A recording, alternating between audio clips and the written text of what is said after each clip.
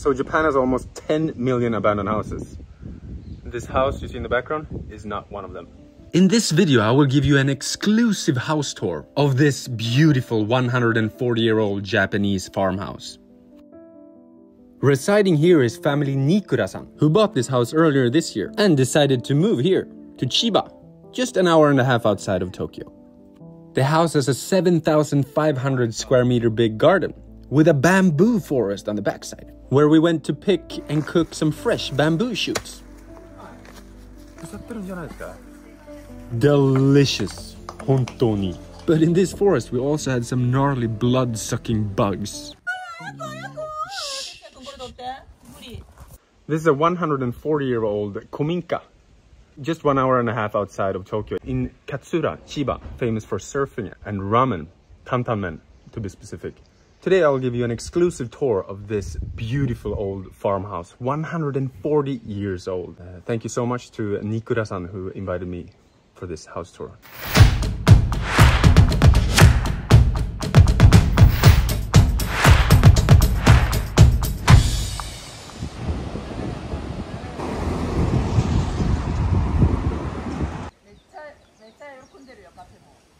The problem with all the abandoned houses in Japan is called akiya mondai. Japan is giving out houses for free, but if you spend a little more money, this is what you can get. Hey! Hello there!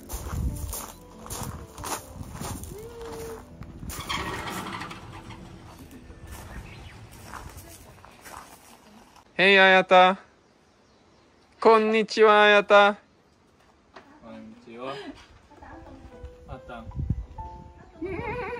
Ayata.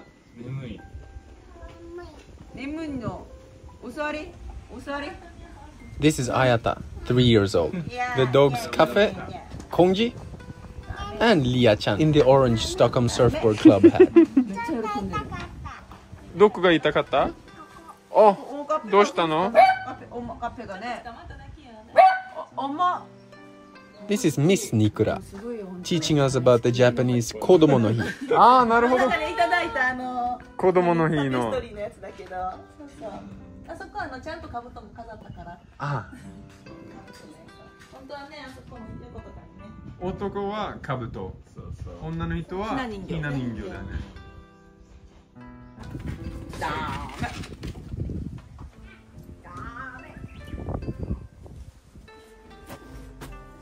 There's a traditional entrance.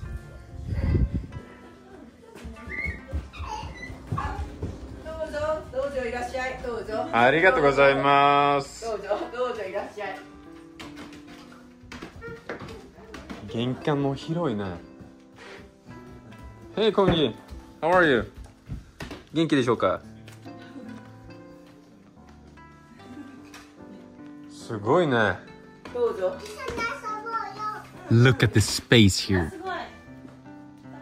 And the ceiling is way higher than a normal, newer Japanese house.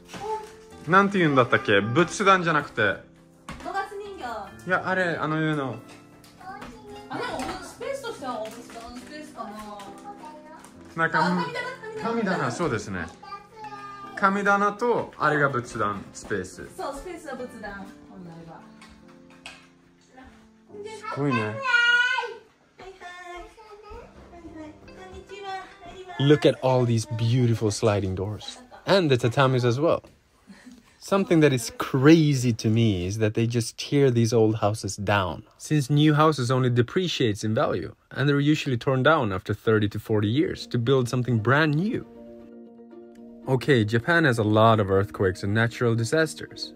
But this house has been here for 140 years. I'm not a professional, so don't quote me on this, but this house has been here for 140 years. It's not up to regulations, but just think about how many earthquakes this house has been through.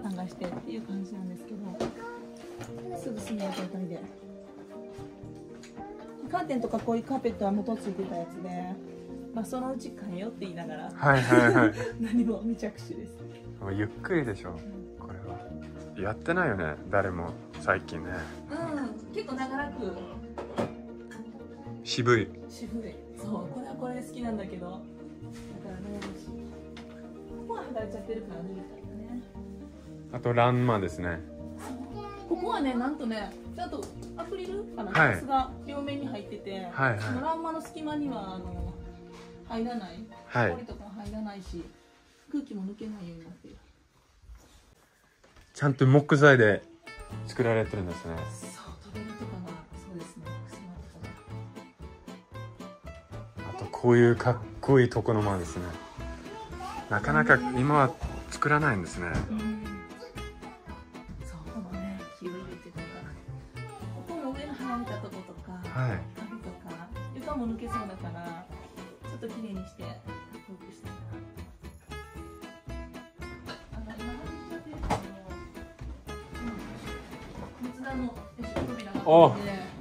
すごいね、こうかっこいいんですよね。すごいね。これが4枚入ってる感じ。And then you just attach it like this.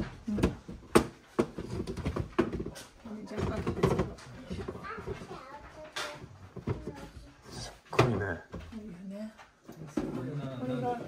これがね、雰囲気いいよね。ですよね。これがアートだよね。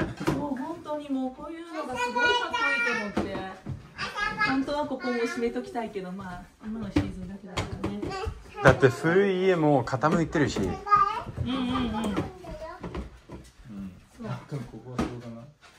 あ、そうだね。バレた。でも私の家もそうですね。多分この家の昔の屋根がすっごい重かったからじゃない？それもあると思うし。すっごいかっこいいです。ね、素敵ですよね。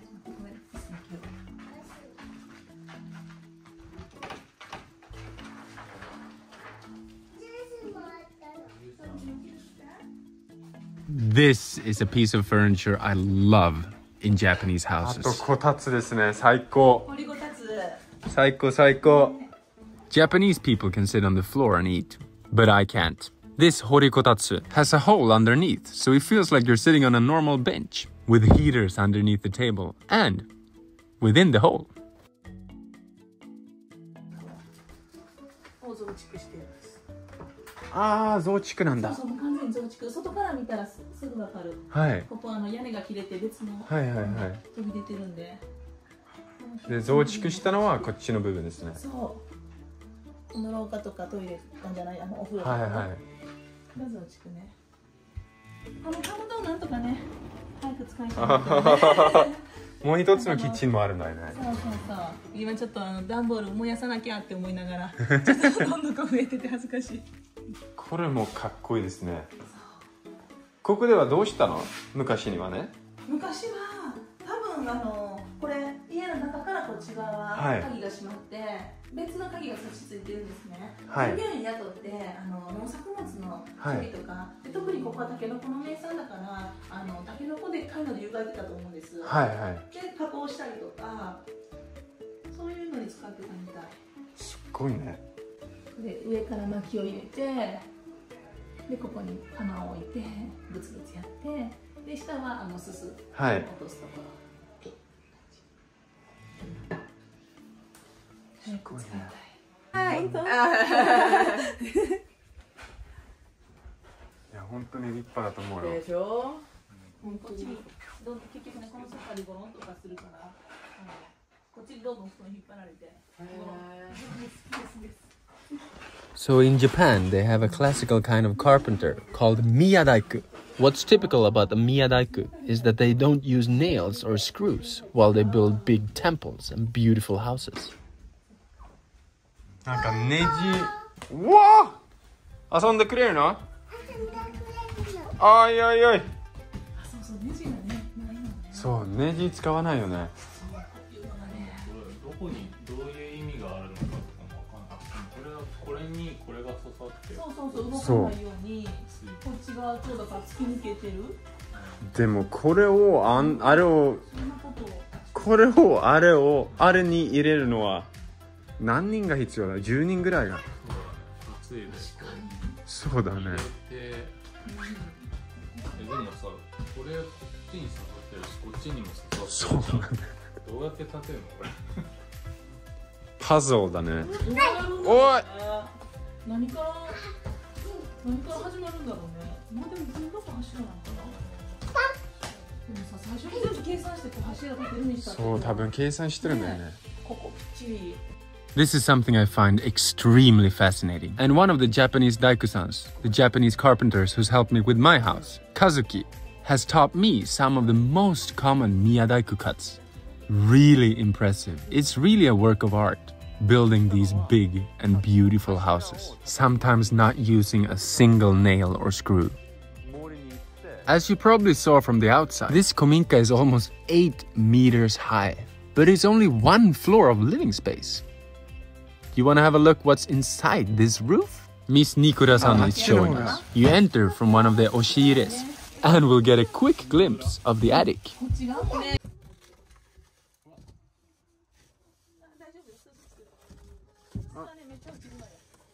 Here you see traces of the old thatching roof.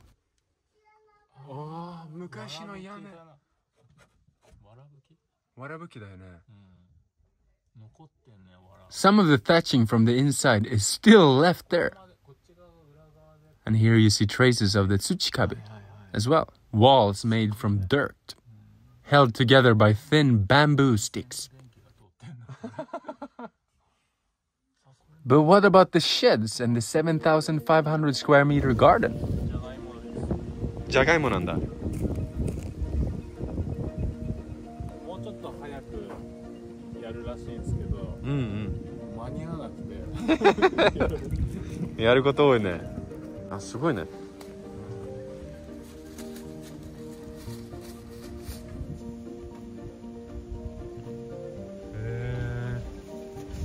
Mr. Niikura-san is showing us his potatoes. There is something special about potatoes in Japan. If you've been here, you know they're somehow way sweeter than potatoes in Sweden, for example.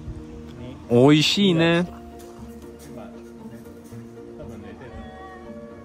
あ、寝てたんだ。この家の建てた方じゃないんだよね。あ、すごいね。前のオーナーさんの小沢さん。小沢さん。名前がついてる。オーネネション。すごいね。どね。いや、でも仕方がないね。日本だからね。こういうカットもすっごいね。日本の大工さんの技術。あ、そうです。でもこれ乗っかってるだけですよね。うん。でも大体そんな感じだと思うよね。すごいね。これもなんかやり直したんだよね。もっともっとあっちには。あ、そうだ。On the property there are several old sheds, and in the left one, Niikura-san is thinking about putting a sauna in there. すごいよね。What do you think? この間はなかったですね。そう、こんななかったんですね。風で？いや、もう本当ここちっちゃいのから。はい。And you also see the majestic bamboo forest in the background.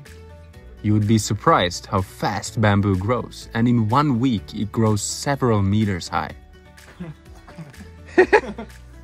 This used to be the old toilet of this house. あ、なんか小屋みたいなものがここにあって、汲み取り、はい、トラック来て、はい、ああ、セプティックタンク。これは多分食べ物とかを農作物とかを取っといた。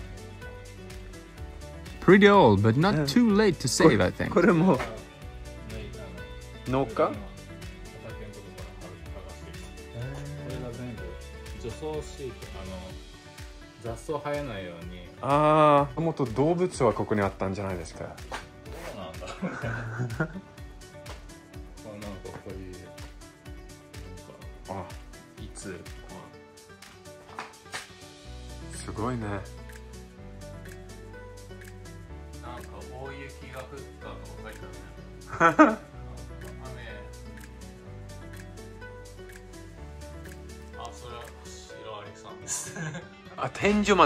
And termites here in the ceiling even. これ多分シロアリじゃないかな。いやー、シロアリなのかな。微妙ですね。これシロアリなの。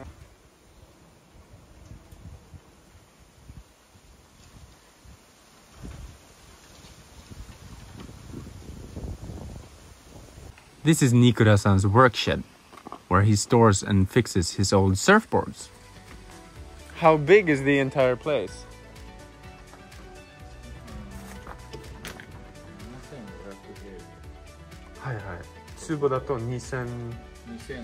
So in Europe, we calculate things in meters.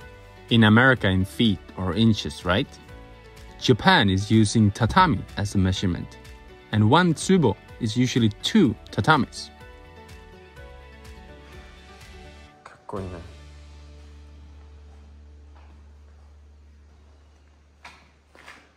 印がjust mark。こことかへこんでるからなんかレジンを塗ってサンドして。It's easy to forget that we're just 10-15 minutes away from the beach.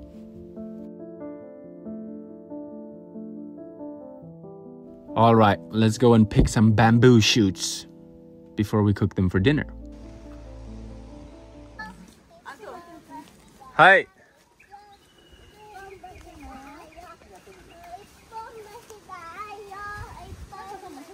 見つけた? Oh.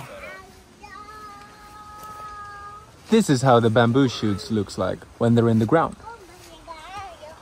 すぐに見つけた。本当だ。あ、ここから？うん、こっち側をちょっと取ってって。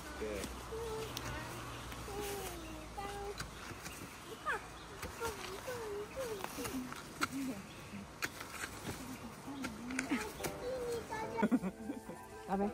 ちょっと下の方は硬いかも。ね、上の方が美味しいよね。あ、そうなんだ。すごい。見て。ほら。すごいね。あ、あるんだ。ちょっと隠れてるんですけどね。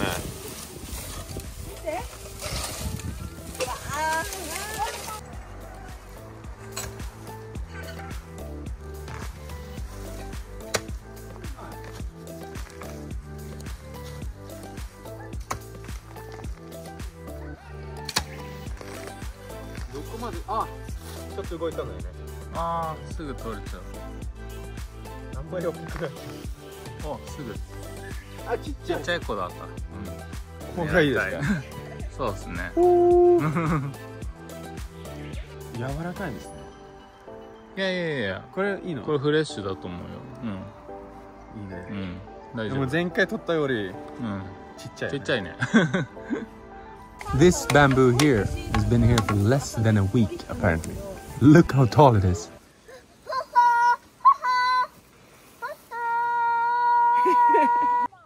But while the wind blows, it's a little bit scary to be in here with all the cracking and whistling sounds. Something else that's scary are the leeches that were sucking our bloods. Ew!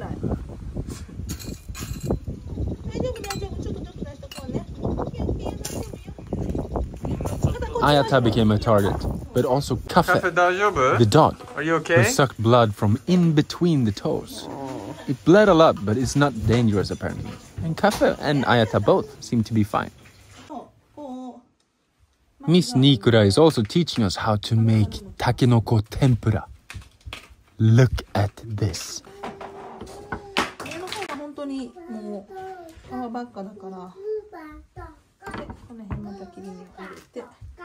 This こんな感じなんだ。そう、こんな感じ。すごいちっちゃくなるでしょ。本当だ。ね、せっかく大きいやつでも。で、この辺はちょっとぐらいかな。姫皮といってすごい柔らかくて穂先食べやすいとこなんで。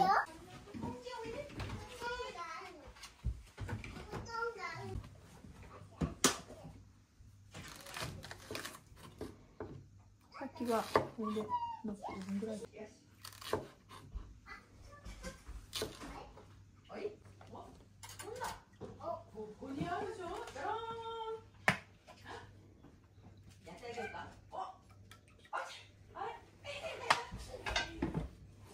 By adding carbonated water, it gives a more crispy taste, apparently.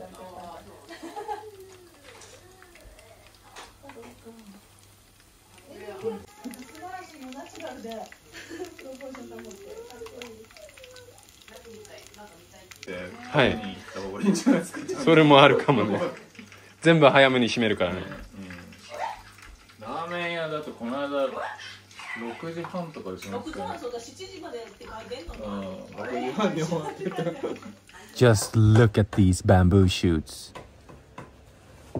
It looks great, but it tastes even better. I promise you. 食べたくないの？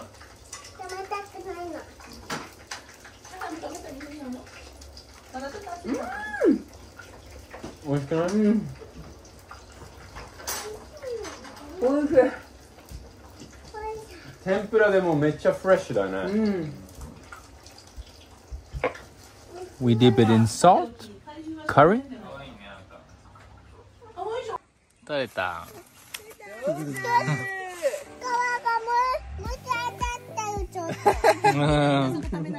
High touch.